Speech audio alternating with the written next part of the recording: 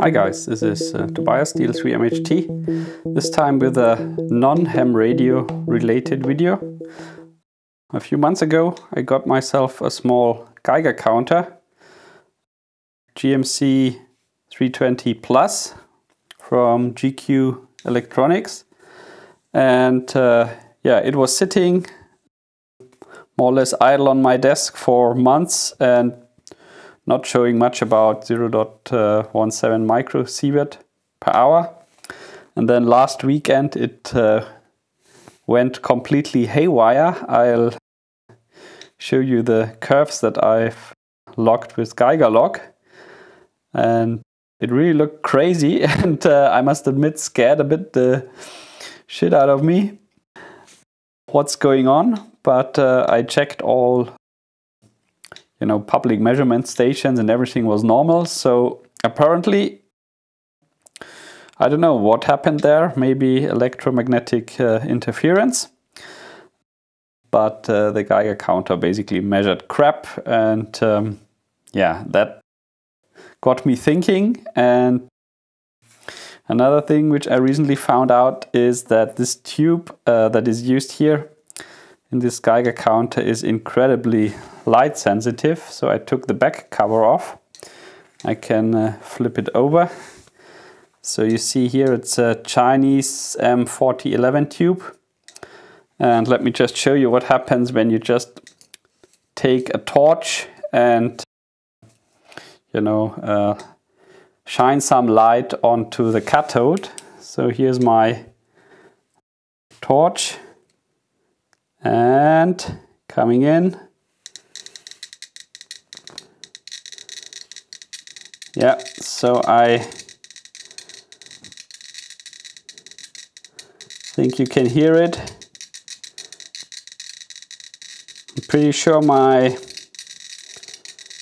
torch is not radioactive, and pointing it away and it immediately calms down again. So let's try that again. Watching the display.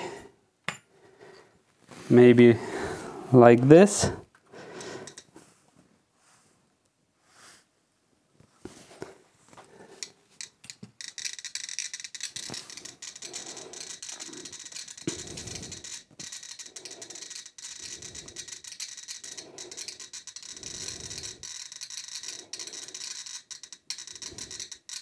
Yeah, so basically you see you take this thing outside into the sunlight and it starts to go completely crazy. I don't think that was the bug that I saw last week Saturday, because last week Saturday it was more or less indoors, not a lot of light. Take it away and it will drop down now again. Yeah, so what do we learn? The tube that I got here is not a very good one. Maybe some contamination on the anode side. I don't know how they manufacture these things. Maybe some, zoom in here. Maybe some contamination while it was manufactured. Let me try to shine the light a bit.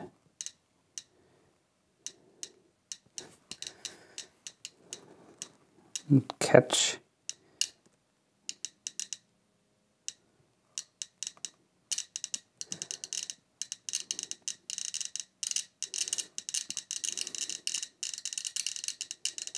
Yeah, so the summary is I will replace that tube with a SBM20 and hope that the measurements will improve. Okay, as a quick test I can also show you what happens when you put this thing close to a thorium gas mantle. Obviously it detects some real radiation then, but the sensitivity to light is much higher than the sensitivity to radioactivity. So as it stands today, this thing is a bit useless. So you see the counter has calmed down from our light attack. And here I have a old camping gas lantern, which has a thorium gas mantle. I'm not even sure if that is a thorium gas mantle or the radioactivity that we pick up is just remains of previous, residue from use years ago. Anyway, I just put it here on top, and you see that you get a slight rise in detected radiation. I think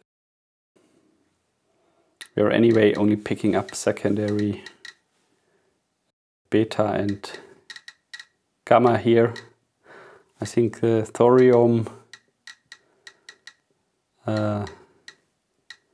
is an alpha emitter, or maybe the radon that is created from the thorium. I'm really not an expert here, but that was basically my simple dumb way to see, does it really count radioactivity? And the answer is yes. You can see it rising here, but in comparison to shining a light on the backside of the tube, it's minuscule. And I think if you really want to know what's going on, you want to get a scintillator and not a simple Geiger counter. So that one tells you basically, yep, something is detected with my tube, the count per minute rises. What it is, you don't really know. So the shown microsievert per hour are in 90% of the cases completely arbitrary. It only means something if you know exactly that it's this kind of radiation and it was calibrated. So, I mean, it's basically a way to say, yeah, something's going on. And in order to know what's going on, I guess you should get a scintillator which tells you, yeah, this is radiation from this kind of radioactive elements. Okay, so try to keep the video short. I'm already rambling again without having really a clue. So the plan is to replace the tube and hope that the light sensitivity disappears, and hopefully also the electromagnetic interference sensibility disappears. I've also checked the anode voltage, got a measuring resistor, and it's about 396 volts or so, which should be fine for these kind of tubes. So it's not, the problem is not caused by wrong voltage on the tube. Okay, so thanks for watching, and until next time. Bye.